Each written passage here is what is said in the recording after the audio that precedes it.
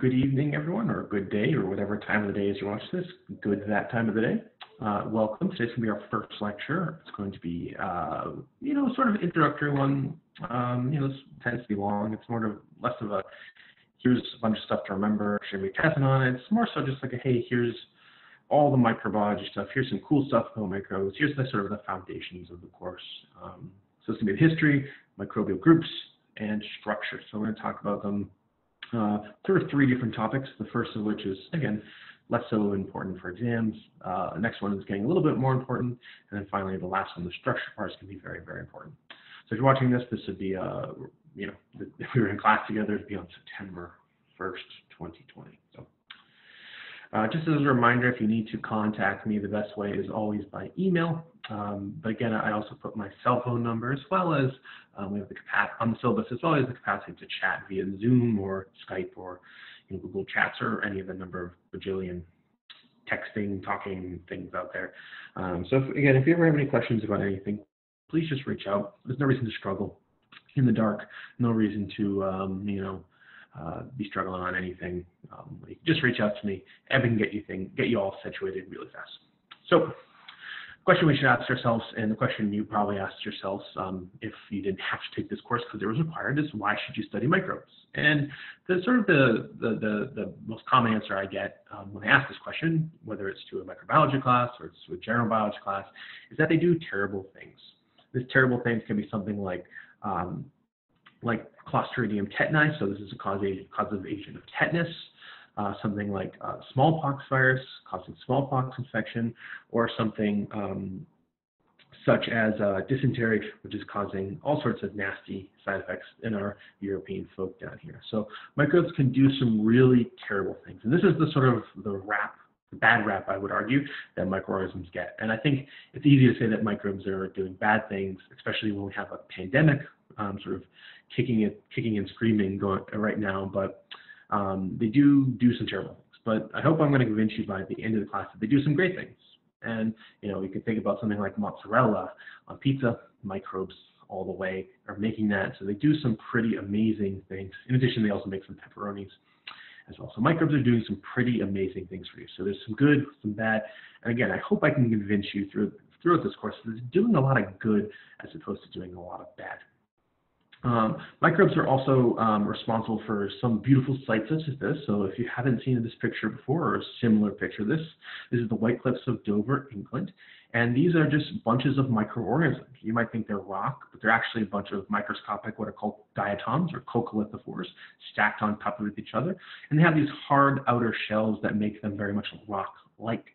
But beautiful signs like this, again, it's all because of microscopic organisms. And these microorganisms are also producing tons and tons of oxygen when they are in fact alive. In addition, microbes make up the vast majority of life. So this is a really sort of crazy looking phylogenetic tree, and it's got all these bacteria and archaea here. And then you have our eukaryotes here at the bottom. And humans and all the things we think of that are big sort of fall into this broad category of eukaryotes. And you'll notice that of this very, very large phylogenetic tree, those eukaryotes, including humans, make up a very small section. And microbes, as you will soon find out, are the most diverse, the most abundant organisms on this planet. So it's really important to understand this massive tree of life and all the stuff that's happening over here and with our archaea down here, as opposed to thinking, this is the most important part. But when we're thinking about microbiology as a whole, it falls into two main categories. We have the basic, which is with the sort of basics of anything, where you have taxonomy, physiology, genetics, and ecology. And then we have the applied, which we're trying to use microbiology to answer practical problems. This includes diseases, water quality, food and industrial microbiology. But at the end of the day, you can't study basic microbiology without some sort of overlying context of applied biology, and vice versa. You can't really have applied microbiology without the basic microbiology. So they're interrelated, and we as a class are going to cover them together. So what is microbiology as a whole? Well, it's the study of organisms too small to be clearly seen with an unaided eye. And so this is what we call microorganisms. And there's a wide sort of range of size of these microorganisms. So this ranges from the very large. So we have Pilomica, which is an amoeba, or it's basically a protist that eats bacteria. It's 5 millimeters long. 5 millimeters, just in case you didn't know, is is about half a centimeter, so it's about 1/8 of an inch. So it's visible with the eye, but it's still considered a microorganism. And then we have the very, very small varicella. This is a virus. It's about 100 nanometers. This is also about the size of the COVID-19 virus. Very, very small, 100 nanometers. So we have, a very huge range of sizes of microbes. And so they can be very, very small, or they can be relatively large. Now, as I mentioned, there's a very large range of microbes, and it varies by several orders of magnitude. So in the table below, basically I showed you the varicella virus and the amoeba. The amoeba is 10,000 times larger than the virus. And just to put that in perspective of how much of a scale difference that is, that might not seem like a lot, but 10,000 times is a huge number in terms of size. So if we scaled up a virus to the size of a mouse, how big would the amoeba be? And the answer to this question might surprise you. So if this is our virus here, and our amoeba is 10,000 times larger, how big would this amoeba be? Well, if you did the math, which I did, the amoeba ends up being about the size of the prudential center. So that's 10,000 times, which I think is sort of a crazy way to think of it, right? Classifying these microorganisms in this very, very broad category, and the size difference is enormous. It is absolutely enormous. Again, mouse to the prudential center. So microbe sizes are variable, but size as a whole might just seem like a fun thing, right? Oh, 10,000 times. It's actually something that's really, really, really important. Size is a huge factor in biology. Depending how big you are, how small you are, it affects all sorts of basic biological questions, including how fast you can reproduce, how much you can take in for energy, how much energy you can produce, how likely you are to be preyed upon or be a predator. And it affects all functioning from the very, very small to the very, very high levels of the function of any organism. And that's true for humans as well. Smaller people, while we have similar functions as, say, larger people, we do function differently at sort of different scales. So size really, really matters. And a microbe size, as we'll discuss later in this course, will be a huge advantage for them in many aspects. So small is good for being a pathogen. Small is not so good when you're being eaten. But as I mentioned, there's goods and bads to the sizes of microbes. So when we're thinking about sort of the cutoffs for a microbe size, it's typically about 0.1 millimeter. This is what we generally consider the cutoff for a microbe. And there are some exceptions to this rule. So for instance, Thiomargarita nambiensis, which is the sulfur pearl of Nambia. This is what it looks like under the microscope. It is the largest bacteria currently known to science. It's a microbe that actually uses sulfur to generate its energy. So instead of using oxygen, it uses sulfur. And it can grow to the size of the head of a fruit fly. And so this is clearly not a, I'm sure you guys have all seen fruit fly flying around your garbage or something like that at some point. This microbe can be about the size of the head of a fruit fly, which is visible, right? Something visible with your naked eye, but it is a bacteria. And so microbes as a whole, you'll see that there's lots of exceptions for microbes throughout this course, but typically microbes are only microscopic as a whole. And so this is the size covariance. We have our sulfur pearl, and then we have the fruit fly head. So it's a big, big boy. And so when we're thinking about this, organisms that are microbe sized include most unicellular organisms. This includes bacteria, archaea, and eukaryotes. And as I mentioned, there are some macroscopic unicellular organisms, like ones that you physically can see with your eye, and these include our sulfur pearl, which we just talked about. Calopera taxifolia and Valonia ventricosa are both algae, and these are just one giant cell.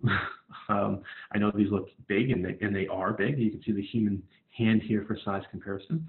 This is just one big cell, so it's one giant cell. This is just one giant cell that makes up this organism. So just because you can be very, very large doesn't mean doesn't mean you have to be multicellular. You can be large and be single cellular. But again, most microorganisms are single cellular or unicellular. And there are many, many types of microorganisms that are multicellular. These include our eukaryotic organisms, including fungi, algae, and well as microanimals, so dust mites, rotifers, copepods. If you want to ruin your day one day, take a peek at what dust mites look like under a microscope, or look at eyelash mites under a microscope. It's a really fun way to ruin your day and to see how dirty your house and your skin are. Just as a note, like I said, unless you want to ruin your day, don't Google what I told you to just Google. Now, let's move away from size. Again, typical size is 0.1 millimeters, generally single cellular organs. That's really what we're going to be focusing on here, because but as I mentioned, there's a huge number of size anomalies here, right? And we can think about different types of definitions of what do we consider to be the field of microbiology. And so typically the most common things we say when we're saying, oh, I'm a microbiologist, and so when we compare them to large organisms, microbes are very simple in construction, lack highly differentiated cells and distinct tissues. And that's the most common way you see it, and that sort of gets around all the sort of issues of size and multicellularity that I've mentioned. But for the purposes of the course, microbes will include bacteria and archaea, and we'll talk about those two groups very shortly. And then some eukaryotes, and we're thinking about some eukaryotes such as algae, fungi, and protists, and then we'll be talking about viruses as well. So this is our definition. This is our working definition. That little exercise we went to is just to show you that the field of microbiology is kind of a mess at times. It's kind of a hard thing to do. So what are some major features of microorganisms? So as we mentioned, they're very smaller, very rarely can be seen with the naked eye. They have very, very simple construction, and that's at a cellular level. So that's in contrast to your own cells. They have a very, very simple cellular structure. One of the cool things microbes do is they evolve extremely rapidly. And so microevolution in a general sense is very quick. And so this is typically due to their size and their life history. So microbes typically have a quick generation time. They may have very small, less compact genomes, and they have less developed DNA repair machinery. All these things should ring a bell from your first biology courses at RCC. And this idea all plays into microbes evolving fast. We're going to talk about microbial evolution a little bit later in the course, talk about some cool examples, but just keep these in the back of your mind until then. They evolve fast. And that's important, when we're thinking about infections. It's important when we're thinking about how COVID has changed as it jumped from animal to human, right? That evolutionary aspect happened quick. And that's an important thing to think of. And again, one we'll discuss later in the semester. And this does form all sorts of this idea of fast evolution forms all sorts of cool topics we'll discuss, including antibiotic resistance, symbiosis, and cell signaling. And just to show you how fast microorganisms can evolve, this is a really nice figure I like to use a lot. And so we have the number of unique enzymes here on the y-axis, and then we have the year in the x-axis. So we have 1970 to 2015. Now, this is beta-lactamases are a class of enzymes. And these help microorganisms detoxify from antibiotics. In particular, they target psyllin, so penicillin, amoxicillin, those sort of class of antibiotics. There's a bunch of them.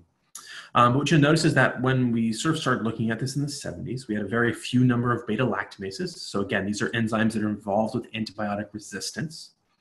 And as you notice that through the years, in 20 years, we go from almost 0 up to 100. And then from 1990 all the way up to 2010. So again, 20 years, we essentially increased the number by 9 times. And this couldn't happen if microorganisms didn't evolve rapidly. To see this level of evolution in a human would take millions of years. So it's a really, really small time frame on the microbes, but again, a lot of evolutionary history when you're dividing really fast. Another major feature of our microbes is they're metabolically diverse. And so as we'll talk about later in the semester, and you're probably going to hate this class, but I love it, just as a note, but you're probably going to hate it. Microbes have a very, very cool repertoire of metabolic diversity. And when we think about what sort of humans are doing, what eukaryotes are doing, we're typically thinking about combining a sugar or a fat or a protein with oxygen to generate energy. So you're thinking about cellular respiration. Now, microbes can use a wide range of substrates, a wide range of electron acceptors in place of oxygen, and they can all do all sorts of crazy and wacky and wild metabolisms that we'll discuss. But microbes have very, very diverse metabolisms, while us and other eukaryotes have very, very limited metabolisms. And, we can just sort of look at a very sort of crazy map here, and we have respiration and photosynthesis. You can see all these different substrates and different intermediates that these microbes can use in their metabolism. But again, us as humans and most eukaryotes, oxygen and sugar. That's it. Microbes, Not so much. They're doing all sorts of crazy, wacky, wild things. And as we'll discuss later in the semester, they do form the basis for how ecosystems function. So they cycle nutrients through ecosystems. Microorganisms are also what we call taxonomically diverse. And what do I mean by this? Well, taxonomically means there's just a huge number of species out there. So currently there's, depending on who you ask, about 2 million species of macroscopic, so very large things, described on this planet. There's estimated to be about 6 to 8 million, but right now there's about 2 million described. That's in direct contrast to the estimated 100 million bacterial and archaeal species that are on this planet. So microbes they have 10 times the amount of species level diversity than eukaryotes do. And this is an important thing. As we'll talk about later in the semester, microbes were the very first organisms on this planet. They've been evolving for a very, very long time. And all this diversity allows them to do a couple different things. So it allows them to derive new solutions to environmental issues such as pollution or antibiotics. It allows us to tap into new industrial processes. So you probably didn't know this, but a lot of the things that you consume on an everyday basis, whether it's in food or maybe it's something like toothpaste or a cosmetic, anything like that, it probably has some roots in a microbial product. They can also be potential drug candidates and potential for new strategies for utilizing microbes to improve agriculture, whether that's of plants or animals. So all this diversity is meaningful. It has direct applications to what humans are using.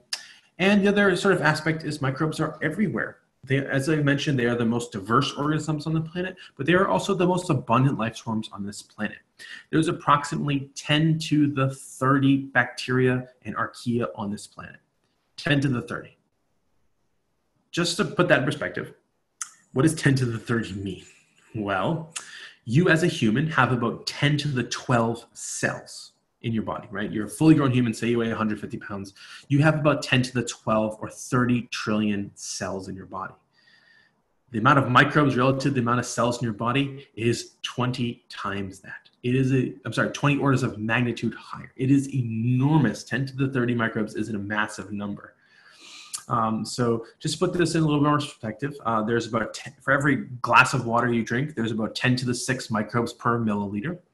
Every gram of soil you've ever seen has about 10 to the 9 microbes. And there's about 10 to the 7 microbes per square inch of your skin. And that doesn't matter where you're from in the world, you have tons of microbes. Microbes represent about an equal amount of biomass, so living tissue, as plants on this planet. And they significantly outnumber the mass of animals as well as humans on this planet. So they are really, really heavy as well. And they are everywhere. So they live kilometers below the crust of the earth. They live very deep underwater. They live at boiling temperatures, and they live on and in all of us. So we exist with our microorganisms inside of our body and on our skin.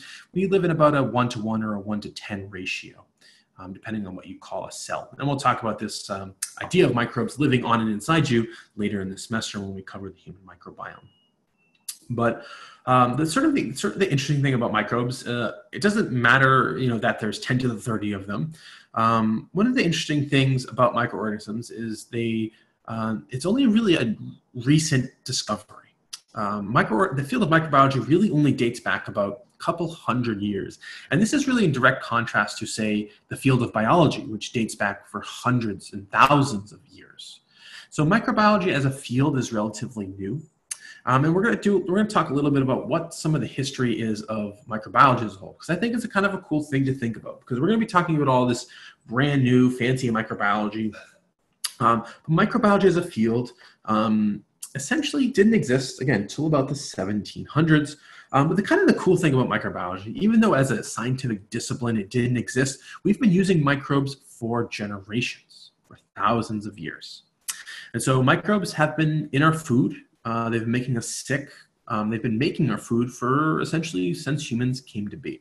So microbes, in terms of using them to make food, there's evidence of primitive beer making in Israel from about 13,000 years ago. So that's a really long time ago, really long time, right? 11,000 BC. Winemaking as a process dates back to 6,000 BC, and we do know that in Babylon and Egypt about 3,000 BC. We do know that there was purposeful making of alcoholic beverages like spirits and things like that. So Microbes, like I said, microbiology is a field, new. Humans using microbes to make awesome things like yogurt or cheese or beer or wine, very, very old. But again, very, very new field scientifically. And it really started with this gentleman, Robert Hooke. He's an English scientist. And he essentially popularized the use of a microscope. And so he published this book in 1665 called Micrographia. And he coined the term cells. And now this is a sort of a term we use in all of biology, a cell, that sort of basic unit of life. But it was coined in the 1660s by Robert Hooke. Now, Robert Hooke, he was credited with inventing the microscope, but the really discovery of microorganisms as a sort of a beginning of a field really started with Antony von Leeuwenhoek. And so he was alive between 1632 and 1723, so almost 100 years. He was a Dutch businessman and a scientist, and he was actually the very first person to accurately observe and describe single-celled microorganisms, so bacteria.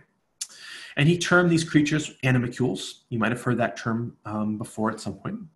And he did all sorts of cool experiments with his microorganisms. And so his microscopes were very, very simple, but relative to previous, such as Robert Hooke's microscope, they were very, very advanced. So Leeuwenhoek's microscopes were single lens, and this is very much how his microscopes would look. Very, very, very simple. So you put his microbes on the specimen holder here is basically a needle. Then he would have his lens, and he would just look through it like this person here is in this picture. Now, the thing that Leeuwenhoek did is he made perfectly spherical glass lenses. That was his major breakthrough. And if you don't know anything about microscopes, don't rack your brain of saying, why does that matter? Just know that it does. Making perfectly spherical lenses really makes a difference when you're trying to observe things. And so when we had our friend Robert Hooke looking at things, he was magnifying things at like maybe 5 times or 10 times what you would see with your naked eye. But Leeuwenhoek's microscopes could magnify things at 50 to 300 times. And as we'll talk about, these microbes are very, very small. And if you can't amplify your sample visually this many times, you simply won't be able to see most microorganisms.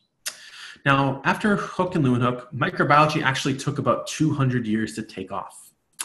And you might say, well, why? Why, if Leeuwenhoek made these cool lenses, why wasn't everyone looking at microbes everywhere? Well, Leeuwenhoek was a very proud and super paranoid individual.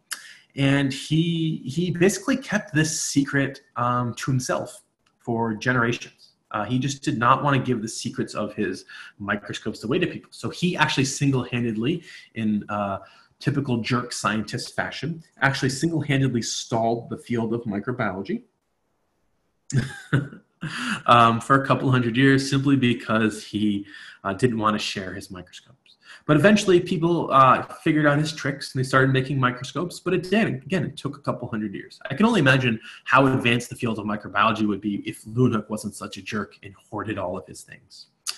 And so the way Leeuwenhoek and Hooke were himself studying microorganisms by physically observing them, but later microbiology was thinking about how to isolate or culture microorganisms. And this, again, didn't really quite happen for a bit, right? It was about 200 years between Leeuwenhoek and Robert Koch. And Robert Koch is a famous microbiologist. He's got a sweet mustache, as I feel like most people in that time had way sweeter mustaches than they do now. But he was a microbiologist doing his thing in the 1840s, and he's famous for what are called Koch's postulates. And these essentially is a set of postulates that we use to identify the causative agents of microorganisms. And he's really well known for characterizing the microbes that cause tuberculosis, cholera, as well as anthrax. Now, what does Koch's postulates do? Well, the idea being, if you have a diseased animal, you isolate a suspected microorganism on a petri dish. If we were in person doing this in a lab, you would see this. Once you cultured your microorganism, you have to then essentially give it to another organism to essentially show that this organism caused the disease. And then if you give that organism a disease based on giving them this microorganism, then you reculture it. And you basically can say, well, I have this diseased organism. I got this microbe. I gave it to another organism. It got sick. And then I re-isolated that microbe. Thus, you can conclude, based on Koch's postulates here, that microorganism is the causative agent of that disease. And that was sort of his big thing. The set of postulates that allow you to say anthrax causes anthrax, cholera causes cholera, tuberculosis causes tuberculosis. And this is what we all owe to Robert Koch. Now, again, he was all doing this all based upon culturing organisms or growing them on a petri dish. And so as we mentioned, Robert Koch is famous for his postulates, but he actually had some really important assistants. So we had Julius Petri, who invented the petri dish or petri dish, which is a glass or plastic dish that you would be using in the lab with me if we were meeting in person. And then he also had Walter Hess, which suggested using agar as a growth medium. Actually, there's some evidence that suggests that it was actually his wife's idea, but he gets the credit for it. And so if we were working together in lab, which unfortunately we're not this semester, we would owe pretty much all that we know to these two people, growing microbes on a dish and on agar. That's what you do in lab as a microbiologist. You grow microorganisms, and we owe it all to Koch's assistance. So after Robert Koch, we moved in what's called the golden age of microbiology, and this was 1850 to the 1940s. And the first major player here was actually Louis Pasteur, and he invented this process called pasteurization. Now, whether or not you know it, you owe a lot of food safety, whether it's milk or cheese or juices, to Louis Pasteur. Now, pasteurization is a really important process. Basically, what pasteurization does is you heat anything up to a just below or just over the boiling point of water. And what that does is sterilize your organism, your thing. So you can have something like apple juice, you pasteurize it, again, heat it to a very high temperature to kill the microorganisms. Thus, it becomes safe or safer for consumption. And that's what Pasteur is really known for. But he also helped develop the first vaccines to chickenpox, chicken cholera. We saw chicken and I was thinking chickenpox, anthrax and rabies. And he also coined the term fermentation. So if you guys like beer or wine or cheeses, or maybe something like kombucha or sauerkraut, you owe a lot to Louis Pasteur for coining fermentation. And he also provided evidence against the spontaneous generation, and as well as the germ theory of disease. So you all have heard of microbes being called causing disease being called germs. He's the guy that coined that term. And he basically showed that it wasn't just like bad air that caused disease or random things. It was actually microorganisms that caused disease. Next up was Joseph Lister, and you might recognize his name. Because you might have used Listerine, and Listerine was actually named after Joseph Lister. And so he's actually considered the father of modern surgery, and he was the pioneer of aseptic surgery. And when we say aseptic surgery, it means doing surgery with keeping your mind on microorganisms. So cutting someone open and trying not to get them getting an infection. That's what he really pioneered. And so that was Joseph Lister. He has a genus of bacteria named after him. And as I mentioned, he also has Listerine named after them. Moving into the 1900s, we have Alexander Fleming, and he isolated the first antibiotic. And you probably have heard the stories before, but it's penicillin. And it's from the fungus or the mold, Penicillium notatum.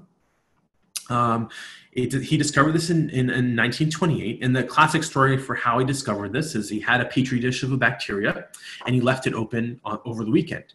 And when he came back, he found a mold growing on his petri dish. And what he did notice is that wherever the mold was growing, this Penicillium notatum, the bacteria would not grow. So he said, well, why is that the case? Well, he did a bunch of science and figured out it was actually producing an antibiotic, or penicillin. And once he discovered that in the late 20s, it was clinically deployed about 2 decades later or so, ushering in the era of antibiotics, which is, again, a really important thing. But again, as you notice, this is an era, it's a big important thing given to us by microorganisms. So that's the golden age, all sorts of cool things discovered, antibiotics, things like that. Modern microbiology is the 1950s through now. So this is led by molecular discoveries, looking at the structure of DNA, recombinant DNA methods, DNA sequencing. And these things have transformed microbiology from just culturing or microscopy to all sorts of crazy things we can learn by looking at the genetics and the cellular structures of organisms. So for instance, in the 80s, Fred Sanger inserted a gene into a bacteria called E. coli or Escherichia coli to produce hormone insulin for diabetics. That was in the 80s. In the 1990s, we used ribosomal RNA gene sequencing and Carl Woese discovered that archaea are a different and unique subset of bacteria from, a subset of microorganisms from bacteria. And this essentially gave us the 3-domain system in the 90s. We have Steve Giovanni discovered a bacteria called SAR11, which is the most abundant organism on the planet. It constitutes about 25% of all cells on the planet. So the 1990s was a big time. And then finally in the 2000s, we had the Human and Earth Microbiome projects. And these are 2 projects we'll talk about later in this lecture. But that's sort of the history of microbes. We're at this point where we're using all sorts of cool technology to understand microbes. And so we're going to talk about all these things. But what's the future of microbes?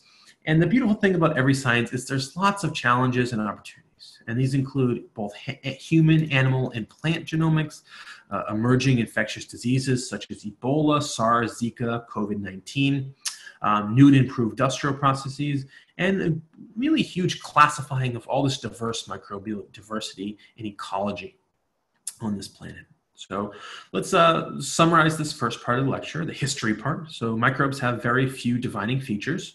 They're small, simple, diverse, and everywhere. But as we discussed, there are many, many exceptions to this rule.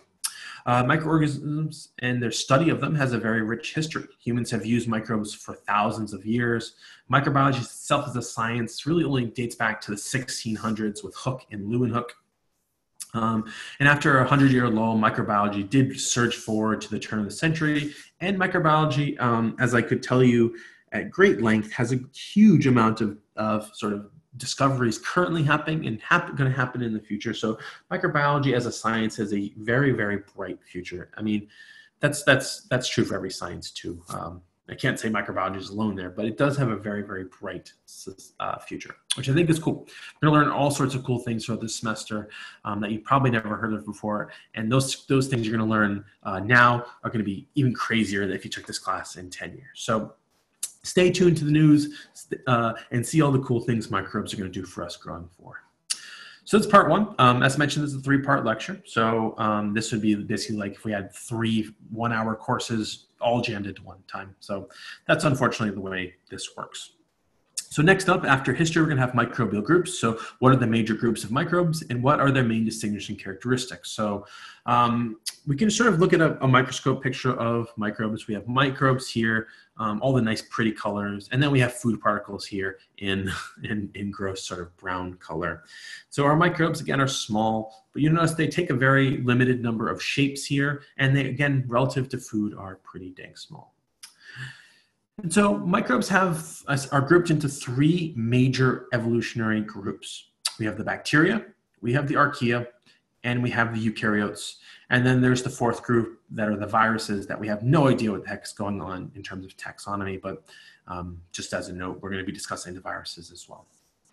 And so at some point in evolutionary time, 1.5 billion to 3.5 billion years ago, it depends on who you ask, there was some sort of common ancestor that gave rise to our bacteria, our archaea, and our eukaryotes. And our eukaryotes, again, for the purpose of this class, we're thinking mostly of algae, fungi, and protists.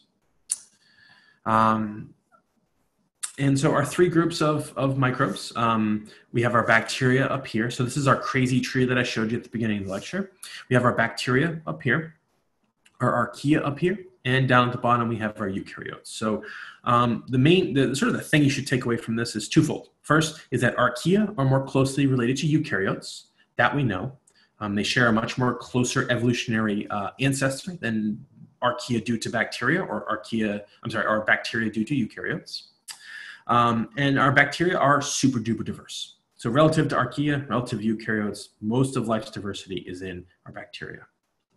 Now, that's the major phylogenetic groups, but there are major morphological groups that we have to talk about. And so, as I mentioned, our archaea are most closely related to our eukaryote. But people, historically speaking, have grouped bacteria and archaea together. In fact, archaea used to be called archaeobacteria until the 1990s. Now, Our bacteria and archaea are collectively called our prokaryotes because they look very similar, they behave very similar. And our eukarya are our eukaryotes. And again, for the purposes of this course, fungi, algae, and protists. And viruses, again, I'll just mention it, they're off doing their own thing. We got no idea. So let's talk about these two major groups, prokaryote versus eukaryote. Again, prokaryote being archaea and bacteria, and eukaryote being algae, fungi, and protists. Now, just to reiterate, our archaea are more closely related to us than they are to the bacterial counterparts, but because bacteria and archaea look similar and behave similar, we group them together as prokaryotes. So when we think about the defining characteristics is basically the presence of absence of nucleus. So prokaryotes lack nuclei and they lack organelles,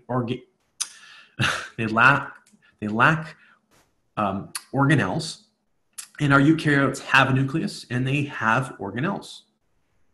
That's the main characteristic difference between a prokaryote and eukaryote. I'm sure you've heard this before, but just want to make sure everyone's on the same page. That's the key difference here. The presence and the absence of membrane-bound organelles.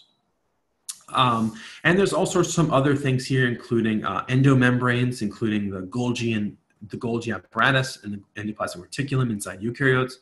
And these are things that eukaryotes have, but prokaryotes lack. And when we think about the two basic cell types, we have a prokaryote here, and that's in contrast to a eukaryote. Again, prokaryotes are very, very simple. They have some ribosomes, they have DNA, they have a cell wall and some sort of membrane, and that's it. Very, very simple, which I think is kind of nice. In terms of this course, very, very simple structure, very, very easy to learn how it works. That's in direct contrast to our eukaryotes, much more complex. The organelles, mitochondria, Golgi, endoplasmic reticulum, nucleus, DNA organized into multiple chromosomes, right? Very much more complex from our prokaryotes and eukaryotes. As I mentioned, our prokaryotes and eukaryotes also differ in size. So you'll see, if we were doing this in lab, you would see these shapes. You'll still see them, but you'll just see pictures of them instead, unfortunately. Eukaryotes have are much larger. And so eukaryotes are typically 10 times larger in diameter and over 1,000 times larger in volume than our prokaryotes. And eukaryotes also take some pretty great diversity of shapes and sizes as well, whereas our bacteria and our archaea take a very limited number of shapes and sizes. So we can just sort of look at this morphology. So a nuclear membrane, we do not have that in bacteria and archaea, but it's present in our eukaryotes. Shapes, our bacteria have a very limited number of shapes. It's typically cocci, rods, or spirochetes, and you'll see those in your laboratory work, and you'll also see that all throughout this course. And that's in contrast to our eukaryotes, which have all sorts of crazy and wacky and wild shapes. And then the average size does vary. So our bacteria are typically 1 to 5 microns, so 1/1,000,000th of a meter to 5 millionths of a meter. That's the same for our archaea. Our fungi are about 4 to 25 microns. Protozoa are about 10 to 50 microns, and algae are about 10 to 50 microns as well. This is in direct contrast to, say, a plant cell, which is typically over 100 microns in size. So very, very different size-wise. So let's talk about some general properties, and we're going to talk about our eukaryotes first. Most prokaryotes have a thick outer envelope. That's a really important characteristic that all our prokaryotes typically have. There are exceptions, but generally speaking, most prokaryotes have a very thick outer envelope. And you can ask yourself why. Well, it's really important. Thick outer membranes are important for keeping outside from inside. And we'll talk about membranes later in this class when we talk about structures, but membranes are important. And that thick outer membrane is an important function, serves an important function in all our prokaryotes. What are some other prokaryotic properties? Well, they're morphologically simple and metabolically complex. As I mentioned earlier in this lecture, any type of, when we think about eukaryotic metabolism, it's all basically one type of, it's sugar and oxygen. But microorganisms, our prokaryotes, do all sorts of crazy different types of metabolisms. Our prokaryotes also typically only have 1 or 2 chromosomes, and they reproduce asexually by a process called binary fission. In terms of sort of splitting apart these bacteria and archaea a little bit more, I mentioned that they're very distinct groups, and our archaea are much more closely related to eukaryote than they are our bacteria. So what's the difference between there?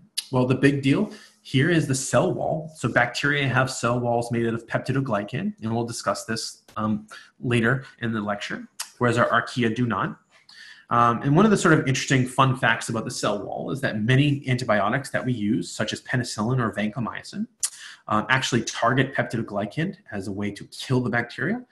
So this actually functionally makes archaea immune to many antibiotics, including penicillin and vancomycin, which is actually kind of a good thing that most archaea actually don't cause infection. We actually don't know any pathogenic archaea at this point. So it's good that they don't actually infect humans because they're immune to so many antibiotics that we use. So fun fact.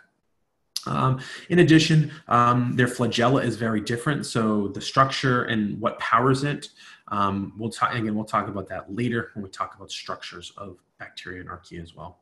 And they also have very different cellular membrane lipids. And this is sort of the way membranes work. So as you should remember from your very first science classes at Roxbury, they have a phospholipid bilayer, and this is that's sort of that general schematic.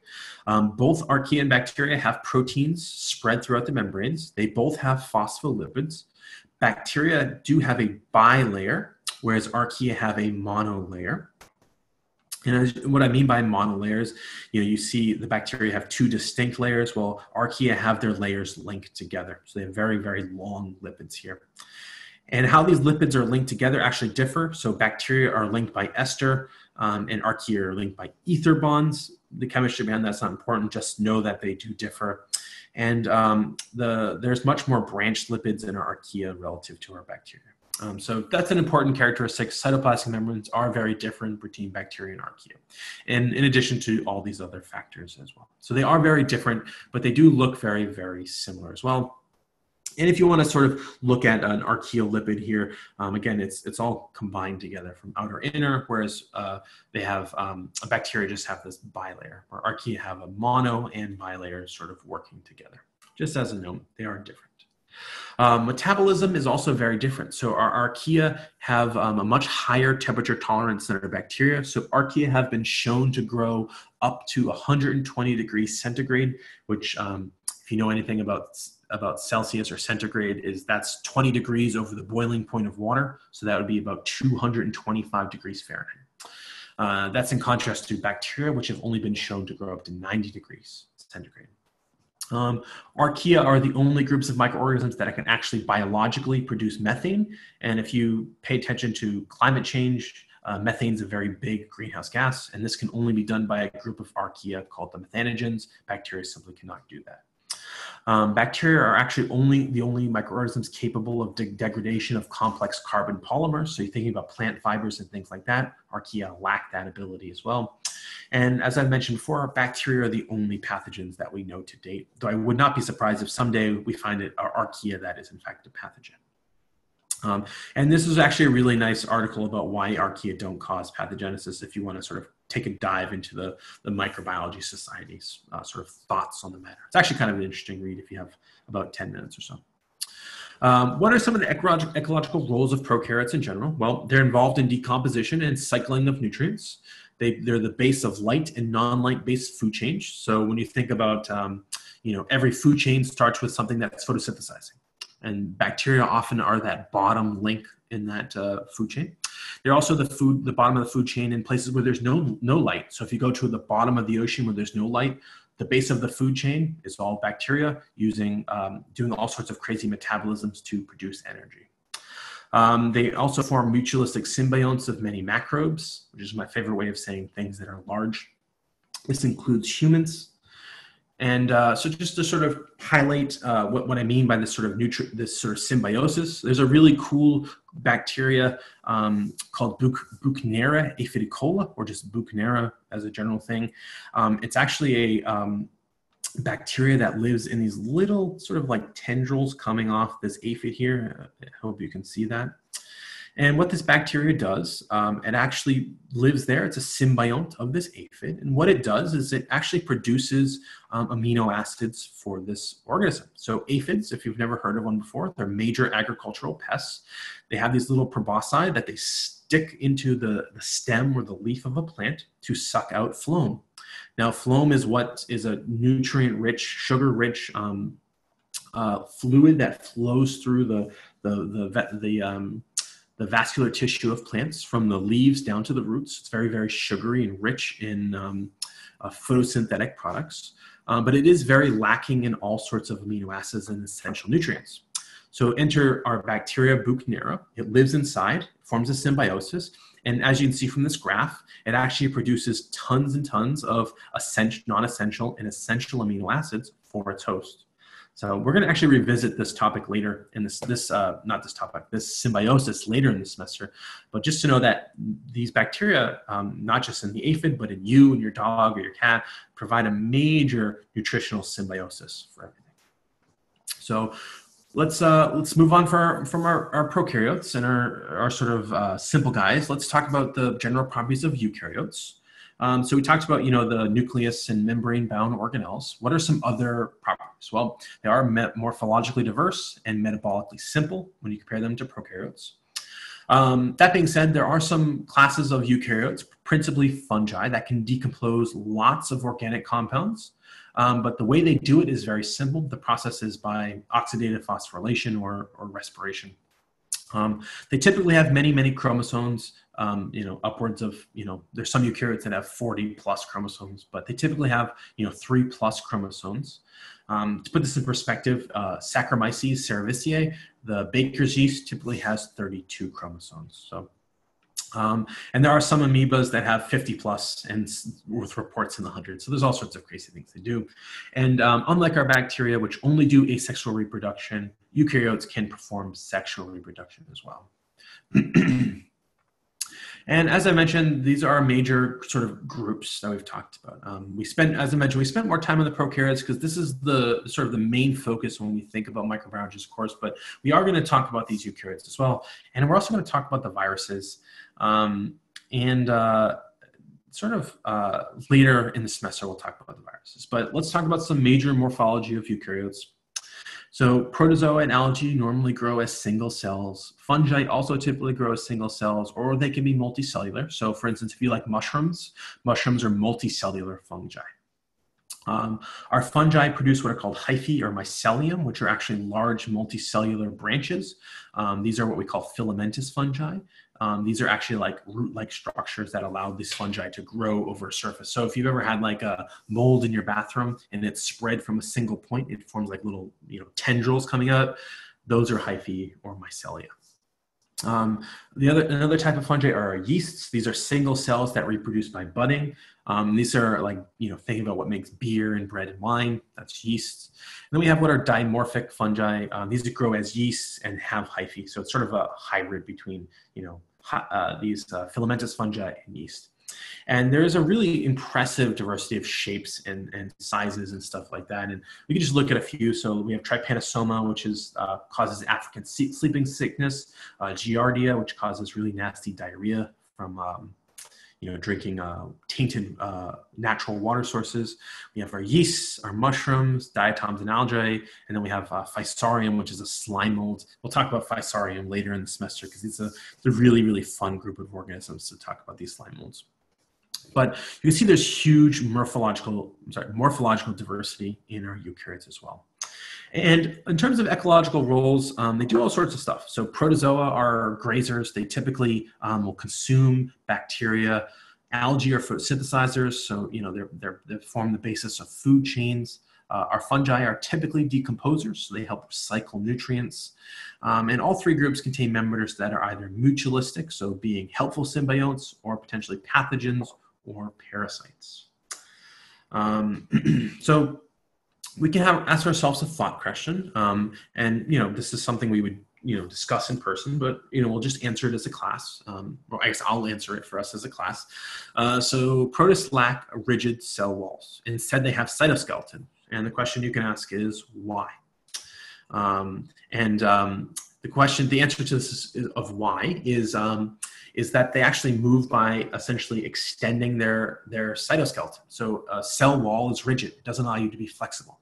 But protists, you have to essentially move by extending and contracting, extending and contracting. Just think about the way a slug moves. It moves its head forth and then drags its body. Moves its head, drags its body. Now, if a protist, which moves like that, had a very rigid cell wall, it wouldn't be able to move and then drag, move and then drag. So that's why. Anyways, fun fact. And so we're going to wrap up this sort of general properties by talking about our viruses. And our viruses are a really difficult group to work with. Very, very small, very, very crazy. They are very, very small, much smaller than even bacteria and archaea, and they can't be seen with a normal light microscope. So what we would be using in lab, you would never be able to see a virus, at least the vast majority of viruses. They have very, very unique genomes. So typically when we think of a genome, it's all the DNA inside of a given cell. As I mentioned, it's DNA, but viruses can actually use RNA as their genome. So for those of you that have been following COVID, COVID is an RNA virus.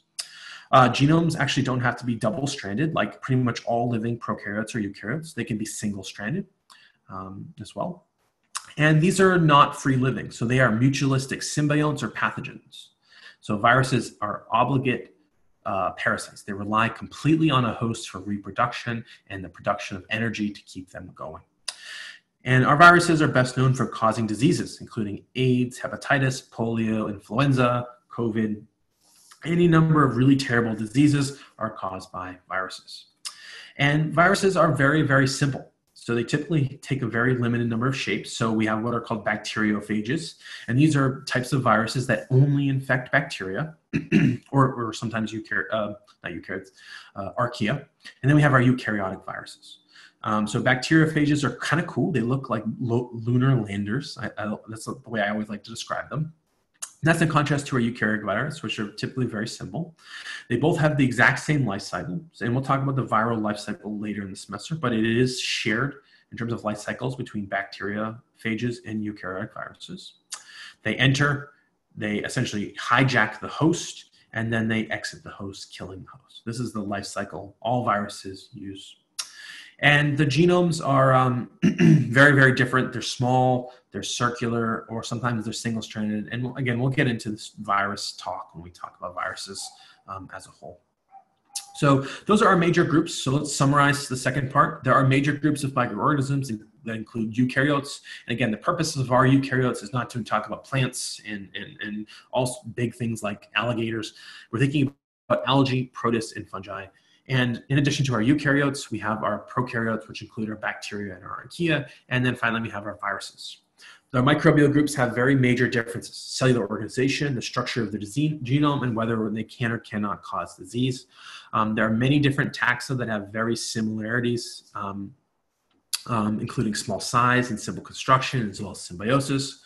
Eukaryotic microorganisms are very, very morphologically diverse, but metabolically very simple.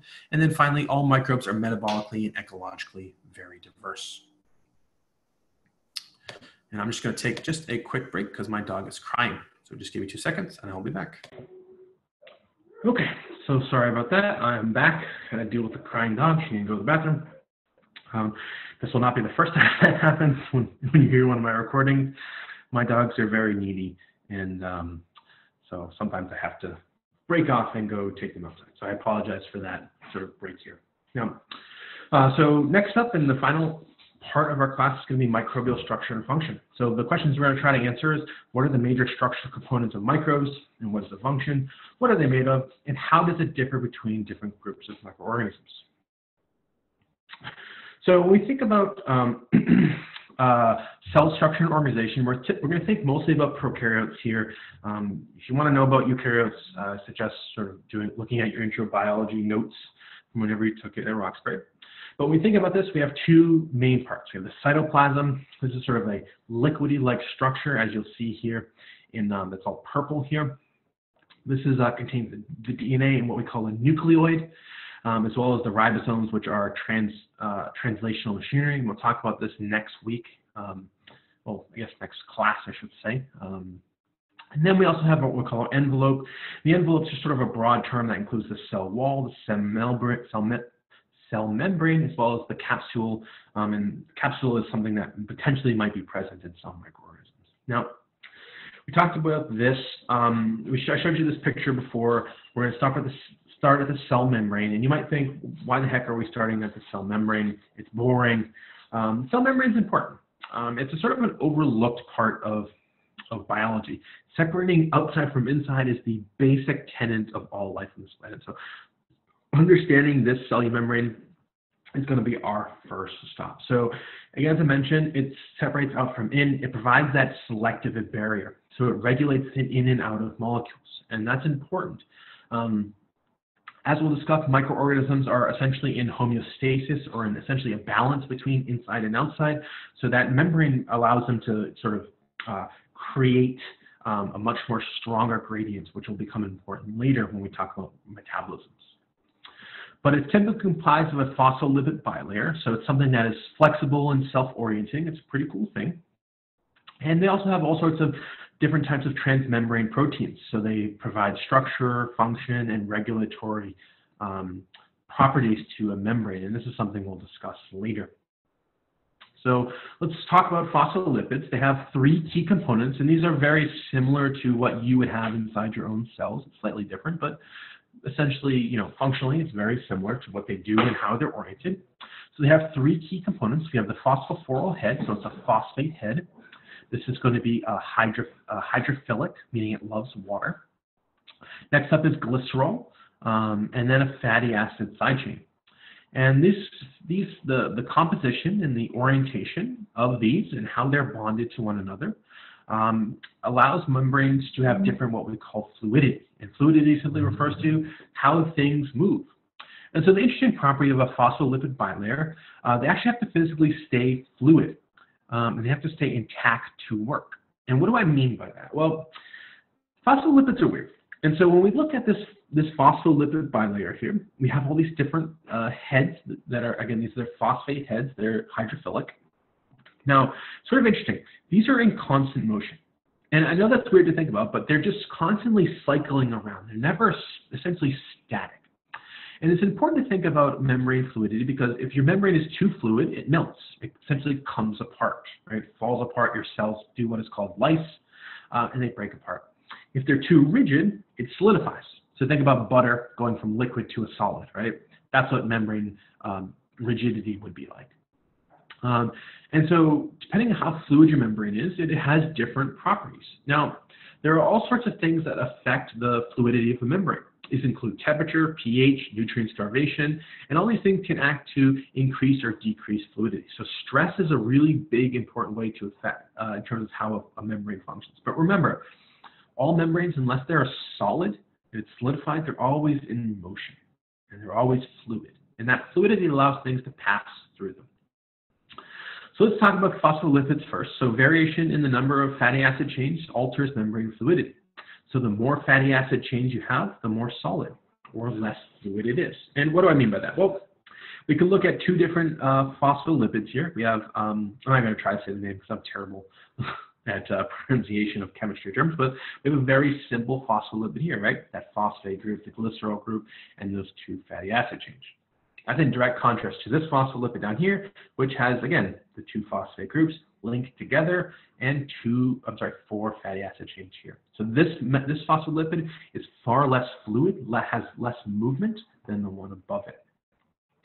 Again, that would decrease fluidity. Now, the cool thing about microbes and the cool thing about you as well is you can actually modify your membrane lipids. So you can change this into this to decrease fluidity if it would help you. So if, say, you were a bacteria and you were living in a very, very hot environment, you could change your lipid from this to decrease fluidity, which means you're less likely to essentially come apart at very high temperatures. So all sorts of fun stuff. Next up is the variation in the saturation of fatty acids. So we have a fatty acid up here, so palmitic acid. We have oleic acid, and then cyclopropane fatty acid. Now, the cool thing about this is this palmitic acid up here is what we call a saturated fatty acid, meaning that all the carbons here, so each one of these sort of tips here is a carbon, and they're bound to all the other carbons. Now, the cool thing about this is that it's all bound to hydrogen. So this is a fatty acid, it's a hydrocarbon, so it means all these carbons are bound by two hydrogens. That's what it means to be saturated. Now, when we do unsaturated, what this means is we're adding double bonds, so we're losing hydrogens here. And we can have trans fatty acids, or cis fatty acids just changes the orientation. So you see this one is straight, this one is kinked. And then we can also have what are called cyclic fatty acids, so they have like essentially hexagons or triangles sort of embedded in them. And the interesting thing is that if you have a saturated fatty acid, they allow a membrane to essentially become more fluid.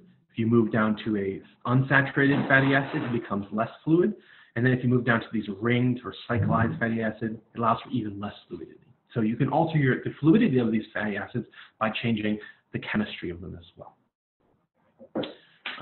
And so just to sort of put this in a perspective, we have two fatty acids here. So we have tritarian and oleic acid. And so you can see they have very different structures, right? This one is saturated, this one is unsaturated. This one on the left here is olive oil, this one is butter. But you know just from being in a kitchen that olive oil is liquid and butter is solid.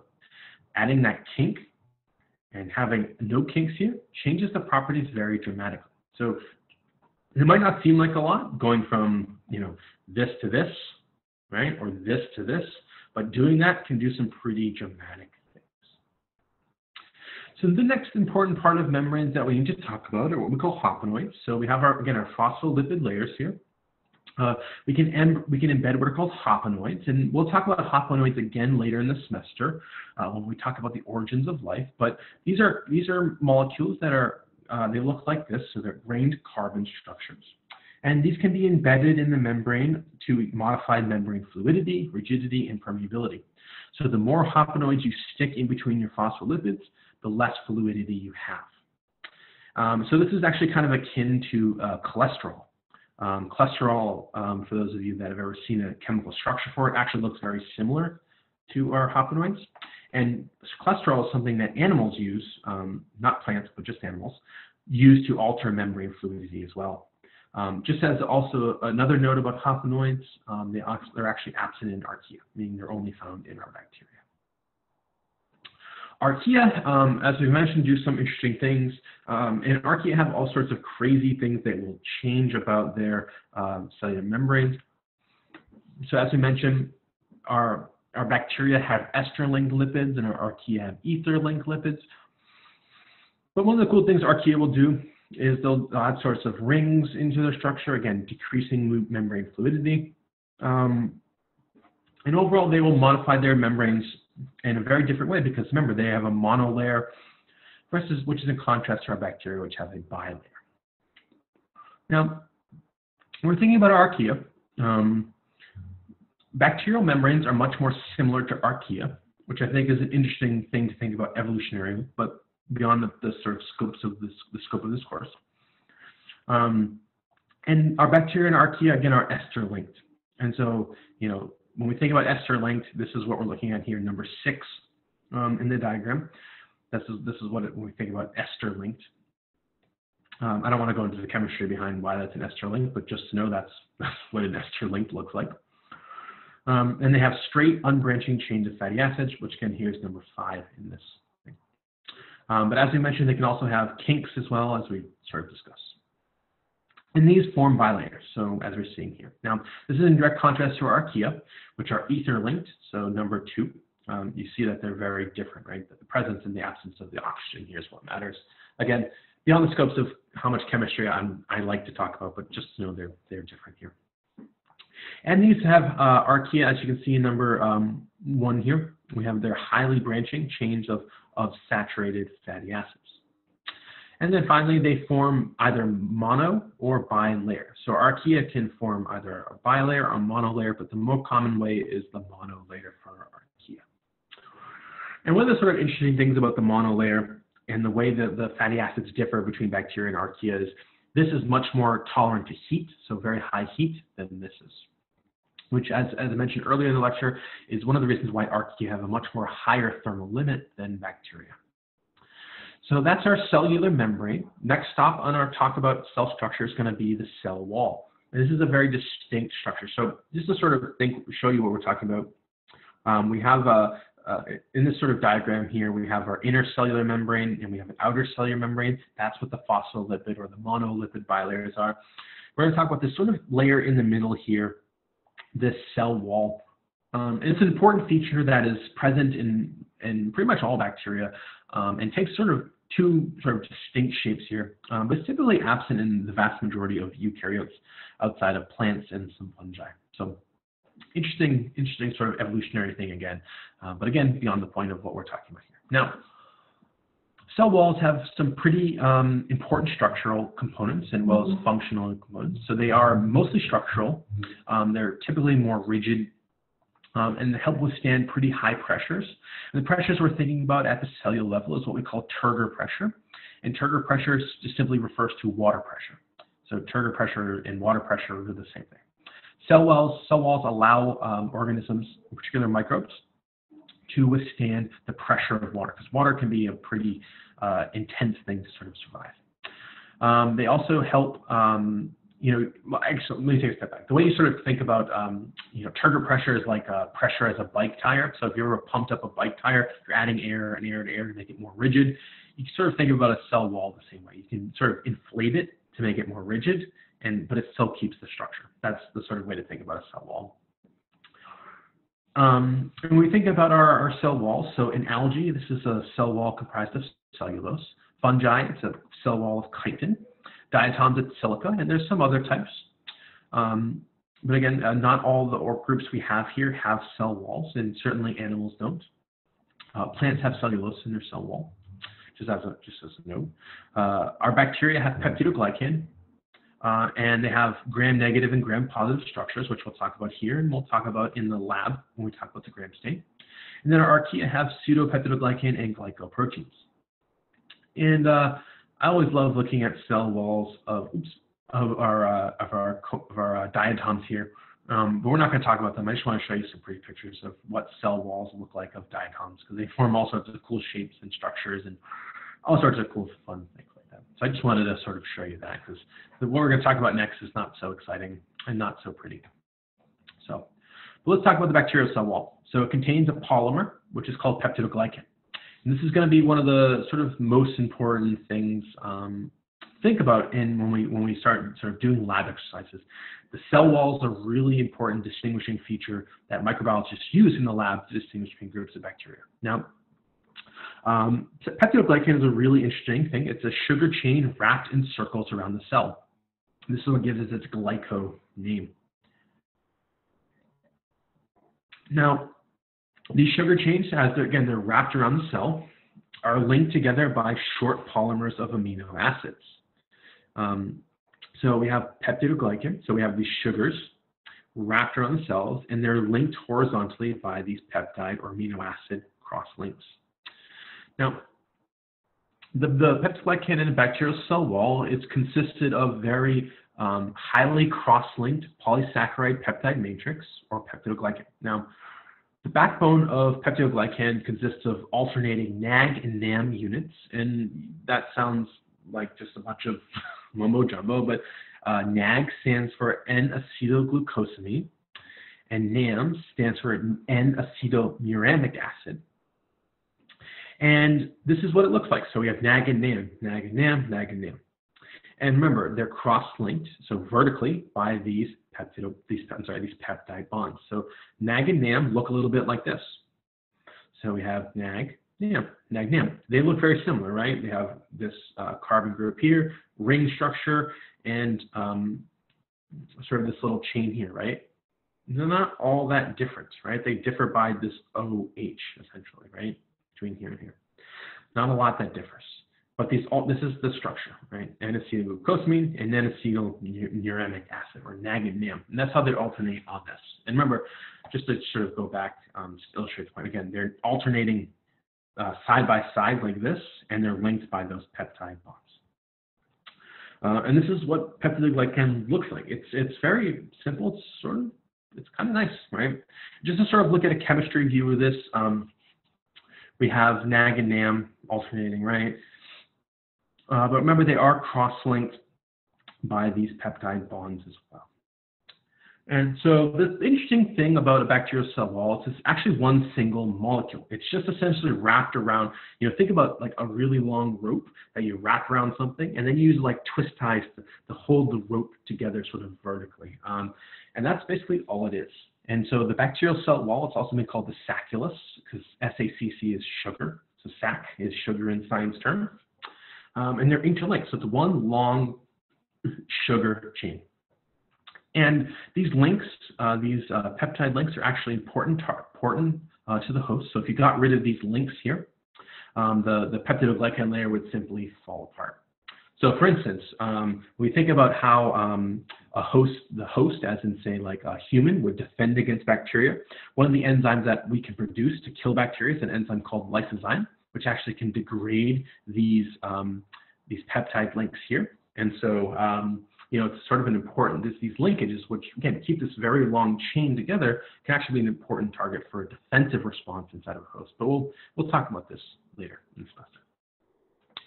That being said, just to show you what lysozyme looks like, essentially we're cutting these linkages here, and that's what lysozyme is doing. It's cutting these, it's essentially unraveling the very long chain of sugars. And under a microscope, this is what this looks like. So if you treated something with lysozyme, you cause a hole to eventually be produced in the bacterial cell wall, spilling all the contents of the bacteria out of its cell. So just a fun fact. Now, the cell wall and composition does vary. So many bacteria differ in the thickness and the location of their peptidoglycan in their cell walls. And this variation is what causes the differential coloring in a procedure that you would do in the lab, and you're going to learn about in your lab exercises, called the Gram stain. And so we have two distinct groups of bacteria. We have the gram-positive bacteria, and we have the gram-negative bacteria. And so what you can see for both of them, our gram-positive and gram-negative have a cellular membrane, so it's a phospholipid bilayer here. And the big key characteristic here is, between positive and negatives, is the presence and the size, just simply the size or the thickness of this peptidoglycan layer. So what you'll notice is that our gram-positive bacteria have a very, very thick layer of peptidoglycan, which is anchored to the cellular membrane, as well as this layer called the S layer, called teichoic acids, and we'll talk about those. That's in contrast to our gram-negative bacteria, which have a very, very thin layer of peptidoglycan, which is not attached to the intercellular membrane, but is instead attached to a second outer cellular membrane by what are called lipoproteins. So two very distinct types of bacteria, the gram-positive and the gram-negative. It's sort of the interesting things about human pathogens. They're found in both of these groups of bacteria. So this is sort of the biggest sort of differentiation between two groups, different species of bacteria, is the presence and the absence of a thick layer of peptidoglycan. Now, let's take a quick tour of the gram-positive cell wall. So again, remember, cytoplasmic membrane, peptidoglycan layer, anchored by teichoic acids. And these teichoic acids give these cells their rigidity as well. It's in direct contrast to our gram-negatives. Again, inner membrane, outer membrane, no linkages here, very, very thin layer of peptidoglycan. So just to give you a nice little summary table, our gram-positive have a very thick, not think, layer of peptidoglycan, up to 25 layers, very, very thin for our gram-negative bacteria here. The cell membrane, there's only one in gram-positive, two in gram-negative, and the membrane-associated proteins, there's teichoic acid in our gram-positives, and our gram-negatives have lipopolysaccharide. I'm sorry I didn't touch on that. Lipopolysaccharide are these membrane-associated proteins on the outside. Actually, kind of a cool thing about lipopolysaccharide is it's actually fever-inducing. So if you get a fever from a bacterial infection, it's most commonly from lipopolysaccharide on a gram-negative bacteria. Just a fun fact. Now, we're going to talk about this in lab, but I figured I'd just make mention of it. This is how gram staining works, and so this is a technique we would be doing in person in lab, but instead you're going to learn about and look at some cool pictures in the virtual lab. But we have gram-positive, gram-negative, very different construction of cell walls, and we can use that different construction of cell walls to differentially stain these bacteria. This is something, again, you'll learn about in lab. So the next thing we need to talk about after we sort of just wrapped up this little discussion of the cell wall is the S layer. And the S layer is what we call surface layers. And these are the outermost layers. These are things that actually kind of, interestingly enough, they self-assemble as I've said here, it's wicked cool, and kind of is wicked cool. Self-assembly is a really cool thing, and so the idea being if you broke an S layer apart and just left it, it would reassemble back into an S layer, which I think again is wicked cool. It is widespread in bacteria. It is universal in all your archaea, and this S layer has many functions. So it provides protection, structure, and this structure is important for archaea, which lack cell walls. It's also important for cell-to-cell adhesion, and it also forms a scaffolding for enzymes and virulence factors. And virulence factors we'll talk about later in the semester, but just to tell you what they are now is they are compounds produced by bacteria that help essentially them become better pathogens. So if you have virulence factors, it typically means you're a pretty good pathogen, not a faction, pathogen. And the interesting thing about these guys is they're actually highly ordered. They have a monolayer crystalline lattice of proteins. And so to just show you what S layers look like between the three different ones. So we have gram-positive, gram-negative, and archaea here. So you can see the plasma membrane and then the S layer here. We have the plasma membrane and the S layer here, and the plasma membrane S layer here. So they're outer layers present across all three major groups that we've sort of discussed thus far in terms of membrane structure, but they do have varying different shapes. So just to show you what they look like, this is a electron micrograph, and so you can see they take these really cool crystal-like structures. Again, these are proteins forming these really interesting crystal-like structures. But they do vary between our different types. So the archaea our bacteria are both gram-positive and gram-negative, have very similar structures of their S layer proteins, whereas our archaea have very, very different structures. And they're also anchored very differently as well. So the S layer sort of attaches to gram-positive, like almost sticky-like, and that's in contrast to the S layer in bacteria, which is linked by lipopolysaccharide. Gram-negative bacteria by lipopolysaccharide, and that's in contrast to our archaea, which actually directly embed themselves in that phosphomono or bilayer of our archaea. Interesting thing about our archaea cell wall, their S layer does consist of proteins or glycoproteins, and just to sort of give you a whole picture of I'm so sorry about that. Between the differences between our gram-positive and gram-negatives in our archaea. Again, gram-positive, very thick layer of peptidoglycan. Gram-negative, very thin layer. Archaea, either this one type of group, which includes methanobacteria, methanosphaera, and methanobrevibacter, or this other group, which includes halobacterium or methanococcus. They have very, very different membrane structures. So again, phospholipids here in bacteria, typically, phospholipid bilayers for our bacteria, and then typically mono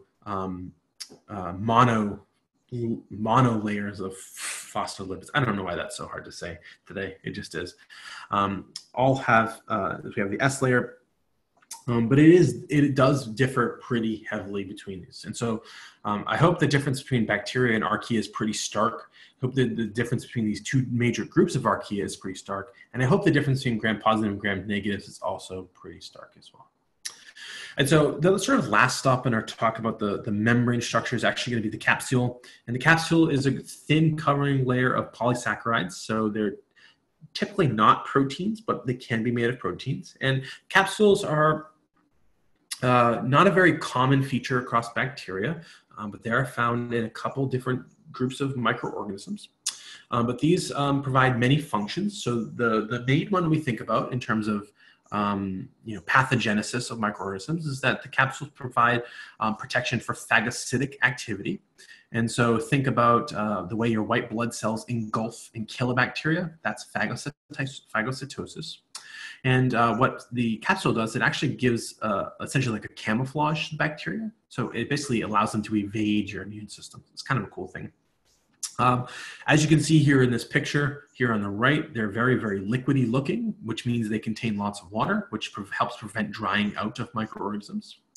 They also exclude viruses and other toxic chemicals, including those that are very hydrophobic, such as detergents. So bacteria that have capsules, they they're more resistant to things like hand washing than bacteria that lack capsules. And they also they also aid in attachment to solid surfaces. And this helps these bacteria form what are called biofilms. And we'll talk about biofilms a lot later in the semester. In fact, there's a whole lecture dedicated to them. But biofilms are basically like just clumps of bacteria living on a surface. So if you've ever like forgot to brush your teeth for a day, or had to not brush your teeth for a day because you were doing something, I don't know, whatever, you get that sort of filmy, gross layer on your teeth, that's a biofilm. And biofilms are readily formed by bacteria with capsules. Now, the other final thing I'd like to note is they also give colonies their shiny and wet appearance, and that's what you see here. So the best known group of bacteria that have these are a group of bacteria called mycobacteria. And the best known organism from this group of bacteria is Mycobacterium tuberculosis, which, as I'm sure you can guess by its species name, causes tuberculosis, which is one of the most deadly diseases in all of human histories. Now, this is what a capsule looks like. So we have our cellular membrane here. We have a very thin layer of peptidoglycan. And then we have this layer of mycolic acid, arabidin, and galactocan. This form this type of cell wall that's essentially unique to mycobacteria. And then we have the capsule. And so we have these sugars, we have some phospholipids, and we have these glycolipids here. But a capsule, again, is this mostly sugary layer here. And when we're thinking about this technique of the gram stain actually doesn't work on bacteria like mycobacterium and tuberculosis because of this layer of this capsule. Just as a note about tuberculosis, really cool bacteria, very, very slow growing, but very cool group. One of the reasons tuberculosis was really hard to get rid of for a very long time was because of this capsule. It's also still really abundant. It hasn't gone away. It's still a huge killer in terms of infectious diseases. So.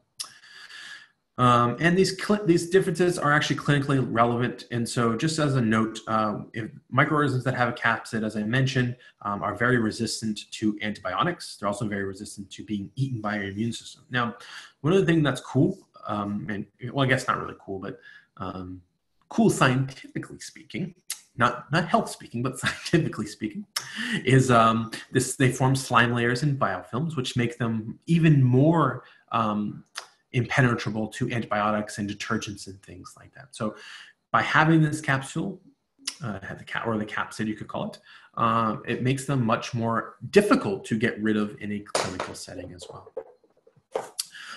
And just to sort of, wrap up this lecture, we're going to talk about pathogenic bacterial classification. And so when we think, if you've ever gone to the doctors and, you might have had like a UTI or strep throat or any number of different things, they had to do some tests to identify those bacteria. And these are typically morphology based. And so we talked about the gram stain. We talked about, you'll see that in lab more. We talked about these major structural differences. But if you go to the doctor and you're trying to determine what antibiotic to use to treat your infection, well, it's typically morphology based. And so our pathogenic bacteria typically fall into a couple different types. So we can have gram-positive cocci, as well as bacilli and branching bacteria. We have gram-negative cocci, which are bacilli comma-shaped bacteria. We have spiral-shaped bacteria. So these are called spirochetes. This is where syphilis would fall in. We have what are called acid-fast bacteria, or capsule-containing bacteria, or cell wall deficient bacteria. So there are 4 broad classifications of pathogenic bacteria. I know this figure looks old, but it's still used in clinical laboratories all across the planet to identify pathogenic bacteria. Just as a note, I know I like this figure because it looks old, but it is still very, very relevant. Now, we can look at sort of this. We have sort of major groups of these. So we have, these are gram-positives, and there's all different types: cocci, squares, chains, all sorts of things. And there's all sorts of clinically relevant types of bacteria, whether it's Staphylococcus aureus, anthrax, Clostridium difficile, or Clostridium perfringens, or Clostridium tetani, all sorts of clinically relevant gram-positive bacteria. We have lots of clinically relevant gram-negative bacteria, again, all different shapes, including gonorrhea, E. coli infections, pneumonia. I was going to say this one, but I forgot what it is. Salmonella, there we go. Pseudomonas, cholera, all sorts of nasty gram-negatives. So With that, just as a note, these were to show you that all the things we learned are important for, thinking about how bacteria work and how archaea work, but they are important clinically still. And I think that link between the clinical aspect, which I'm sure most of you are very much interested in, and that structural aspect is something we're going to continue to make throughout the course. Just wanted to make note that wasn't all just to talk about structures and boring biology. There is a meaningful clinical thing here. So the cell envelope is made up of several distinct layers, including the plasma membrane, the cell wall, the S layer, and the capsule. And the cell membranes are important. They're barrier. They protect the bacteria from the outside world. They're typically made up of phospholipids, and the fluidity, the ability of things to move in and out, and the motion of this membrane is important, and it's regulated by lipid structure as well as the presence and the absence of haploids. Cell walls are important structural components that are made up of various materials. In bacteria, it's peptidoglycan. Remember, we have two very distinct types of bacteria, gram-positive and gram-negative. Gram-positive have very thick layers, gram-negative have very thin layers. And then finally, S layers and capsules add additional structure and barriers. And so this is the first stop in thinking about the structure of our bacteria.